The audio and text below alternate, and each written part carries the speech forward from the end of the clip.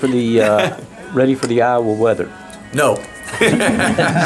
No one's ever ready for 9-degree weather. The good thing is playing basketball, that gym's always 72 degrees and sunny.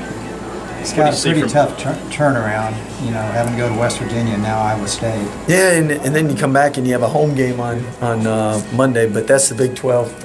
The great thing is it's all equal, it's all fair. Everybody plays each other home and away, and seems like every game comes down in the last 5 minutes, and whoever executes and whoever makes a couple shots during that stretch usually is happy. What do you see from Iowa State? Iowa State has always been tremendous with Coach Prohm under ball screen offense, especially in their spacing, and it's a team that, I mean, just like us, lost a lot of close games so far. They've had all their games except for the first one was close, and that was close until the last 10 minutes, 8 minutes or so. So it's a team that shoots a three at home, and at the same time they space you out because of that, and they do a good job hitting their bigs on the roll. And Babb has really developed into one of the elite point guards in the country, the only person averaging 12, 8, and 8. And a couple of years ago, Valentine did that from Michigan State, but that's been the big change. At the beginning of the year, he didn't play point. They moved him after the first 2 games and totally changed their offense, and that's why they've been a lot better. That was the first 2 games of the season or first 2 games of conference? First 2 games of the year. So he's been there for a while.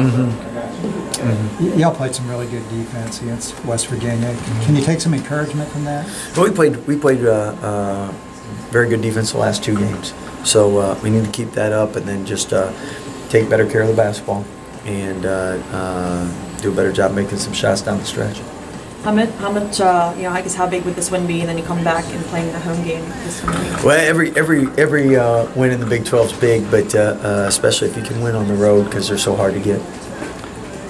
So what do you have anything tactically to try to do to take care of the turnovers?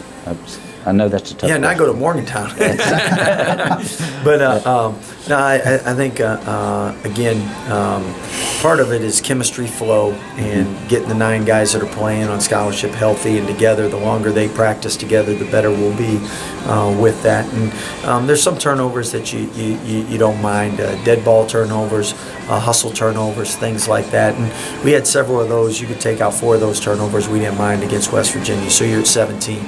So now against a team that presses, you want to get it down to 13. Iowa State's a team that we need to take care of the basketball because they do a good job not giving you anything easy, but they don't cause you to turn it over. So we need to have single-digit turnovers that game. Do you see yourself wanting to try to play fast or slow in this game? Definitely want to get out and go when we can, just like West Virginia want to get out and go when we can. In the half court, we want to do a good job getting our bigs an opportunity to catch the ball, and also when normally the bigger teams have more turnovers and we play 2 bigs, and a lot of teams only play 1 big, so we want to take advantage of that. And they play 2 bigs, so it's big on big. Scott, another the number 2 ranked team in the nation, but did you feel like you let one get away there at West Virginia? I mean, we could have said the same thing about TCU too. So, and Texas probably said the same thing about our game. So that's the Big 12. Close games down the stretch. You win them, you feel good. You lose them, you second guess a bunch of stuff.